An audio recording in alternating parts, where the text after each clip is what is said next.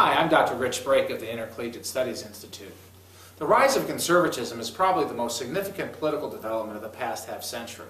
So what is conservatism, and where did it come from? Conservative political figures like Ronald Reagan and Barry Goldwater didn't come out of nowhere. They drew on a vast body of conservative thought that had developed over centuries. In this month's edition of the ISI Experience, we're looking at the conservative intellectual tradition that shaped a political movement. What are the foundations of conservative thought? What are the various camps that make up the conservative movement? What is it that unites these camps, and what threatens to divide them? These are just some of the questions answered in this month's videos and short readings. The ISI Experience is a monthly multimedia program that highlights the principles that sustain liberty in America.